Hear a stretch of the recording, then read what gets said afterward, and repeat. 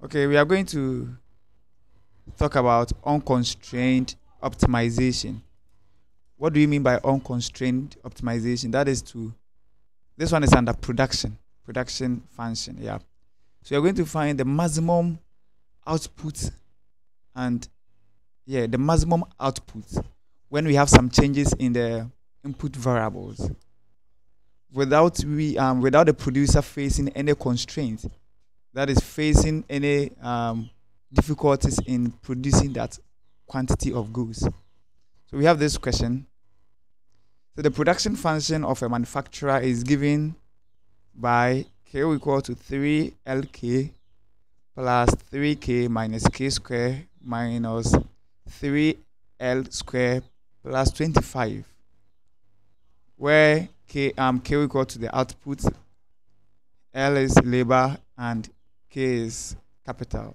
So we have to find the amount of capital and labor to be employed to obtain the maximum level of output. So we want to obtain the maximum level of output when we have this production function.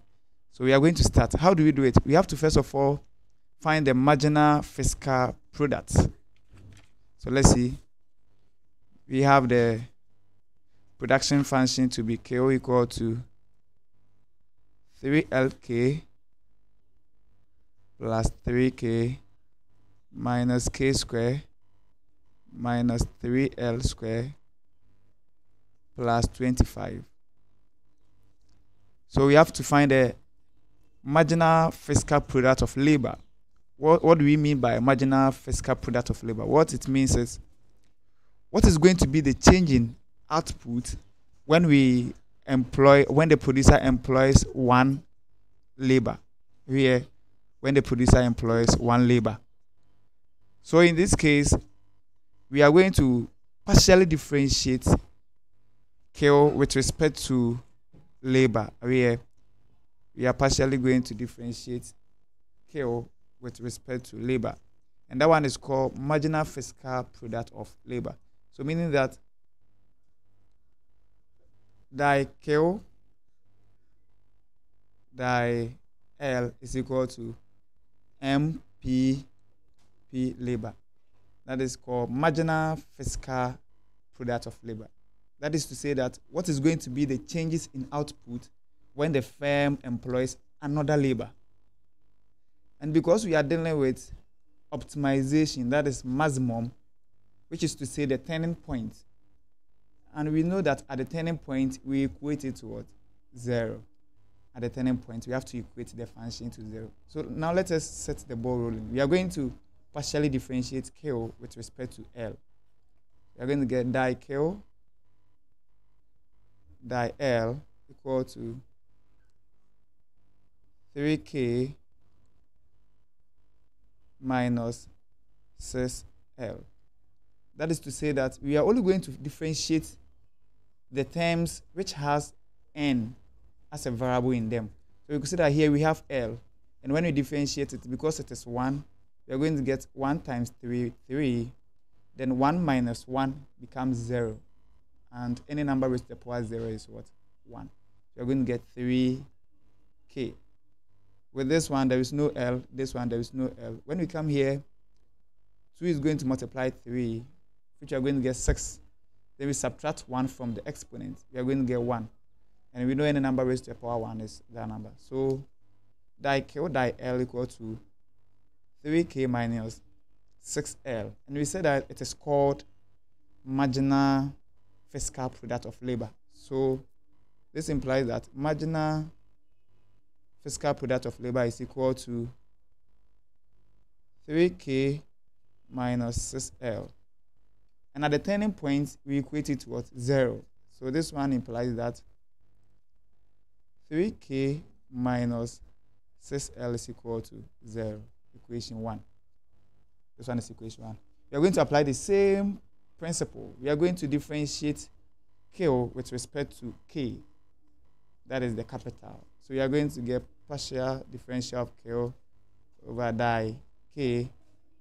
We are going to get 3L.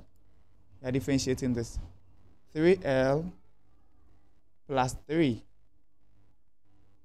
and this one minus 2k.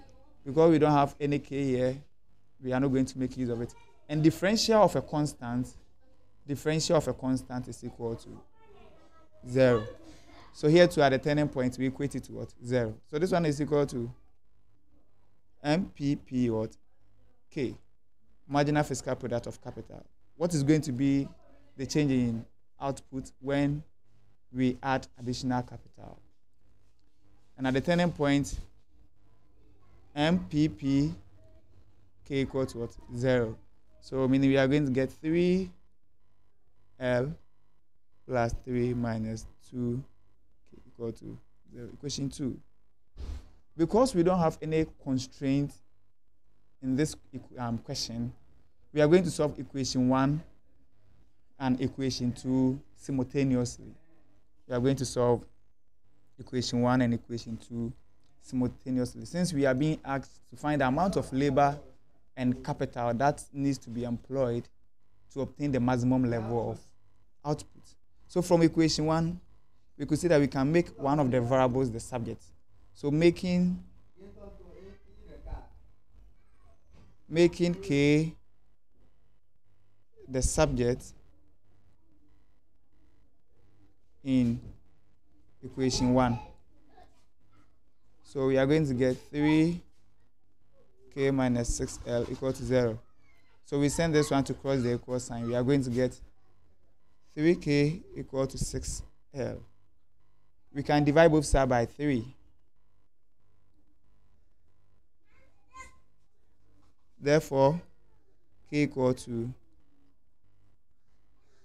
2L. K equal to 2L. Let us name this function as equation 3. Let us name this function as equation 3. Now we know K to be equal to 2 what? L. We are going to substitute equation 3 into equation 2, since we've now converted equation 1 to equation 3. So let us come here. Putting equation 3 into equation 2. That means that we are going to change K to L. So wherever we see K, we are going to write what? 2. Wherever that we see K, we are going to write 2L. So let's see. From equation 2, we have 3L plus 3 minus 2K equal to 0. So wherever we see K, we are going to substitute 2L into that equation. We're going to get 3L plus 3 minus 2 into brackets 2L equal to 0. Let us expand this bracket. We are going to have 3L plus 3 minus 4L is equal to 0. We can now group like terms. So by grouping like terms, we are going to get 3L minus 4L plus 3 equal to 0. 3 minus 4 becomes minus 1. So minus L equal to minus 3. That is when we send this positive 3 to cross the equal sign, becomes negative. Now we were not asked to solve for negative L, but positive L. So we divide both sides by minus 1. We divide here also by minus 1. So negative will cancel negative. Therefore, L is equal to 3. So meaning that therefore,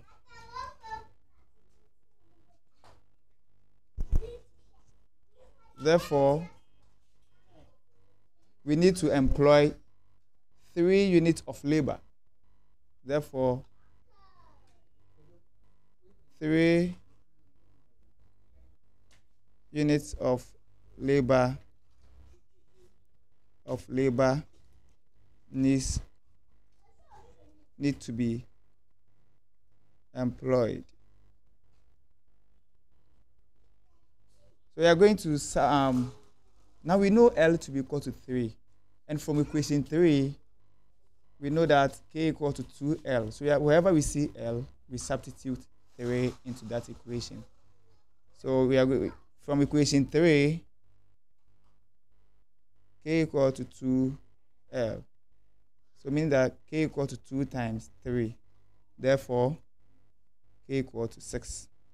And this one is capital. So to conclude, the firm needs to employ 3 units of labor and 6 units of capital in order to obtain the maximum level of output. Therefore, the firm needs to employ 3 units of labor and 6 units of capital to obtain the maximum level of output. That is it. So we partially differentiate the variables, then we use simultaneous equation to solve for the values of the variables involved, because it is an unconstrained optimization. Thank you very much.